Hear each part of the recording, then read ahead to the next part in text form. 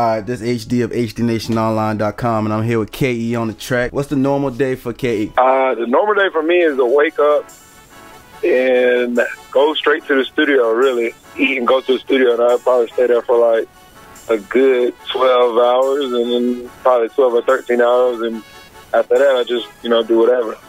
Either go chill or go party or whatever. That's pretty much every day. Alright, how would you describe your work ethic?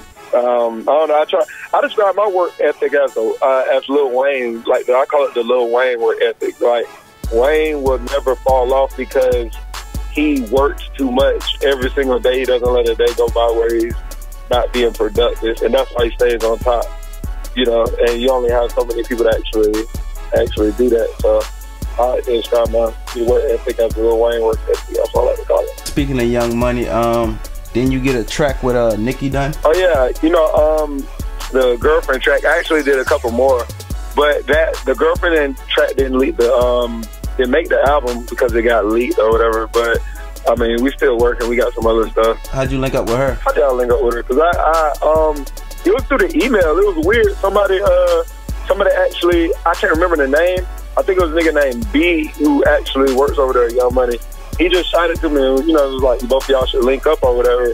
So, I just sent her some beats, and then we just went from there. Later on, we met later after she recorded that Girlfriend, and we did some other stuff. How did you get your start? So I was in Valdosta, but I used to come to Atlanta it was like 2.5 years ago. I used to come to Atlanta like every weekend, just passing out. Me and LA, boom, man, passing out my beat CDs to everybody and going studio after studio, passing out just beat CDs. But I went to Shawty Low studio, and I gave him a beat CD, but he like, I guess he didn't like it or whatever. He wasn't really messing with it. But like, one of his homeboys that wasn't rapping at the time, but that wanted to rap, named J Money, he actually took the CD and just started recording on some of the beats. He did, he did the first name, last name. Yeah, increased a whole lot with that futuristic movement. That was my way of actually just breaking in the game. And then later on, that Swag Surfing came. All right, so what's some new current projects you're working on? Yeah, if you go on hotnewshiphop.com, you can actually see a lot of the stuff that actually posted on there. The new Lil Chucky. Me and Sean Kingston are actually working on, shots out of him, waiting on him to get better so we can finish up our project. Soldier, Jabbar. I got Wale's new single. It's called 911. You can check me out on Gorilla Zoe's new album. Me and Chris Brown got some more stuff coming out. The Chris Brown All Off record I did is going to be on the same bonus album. I'm just working. I got a lot of pop, R&B, and rap stuff coming out. Me and Future, pretty much everybody in Atlanta. Alright. So just working. Like, who do you want to work with in the future you haven't worked with yet? I don't know. I think mainly the big, like Justin Bieber. It is weird. I haven't worked with Gucci yet. Like, he got featured on almost 10 of my beats, but I haven't actually had one song with him. And pretty much, I'm not really picky at this point. It's just anybody who's actually buzzing, who has a name for themselves, who actually is just working. So. Matter of fact, what's some new artists coming up that's catching your ear? I think one of the newest artists that's coming up is that's catching my ear is Future.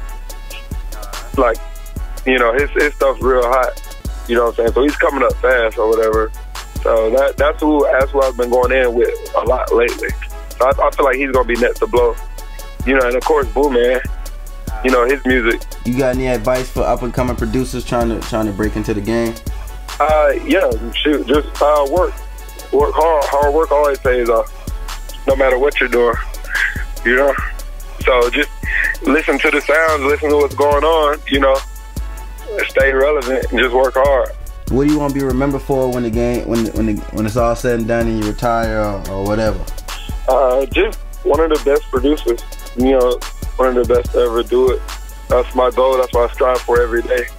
That's what I put in so many hours into. So that's what I want to be known for. Alright, I guess let the fans know where they can reach you online. Yeah, you can hit me up on twitter.com/KE on the track or beatpromos@gmail.com.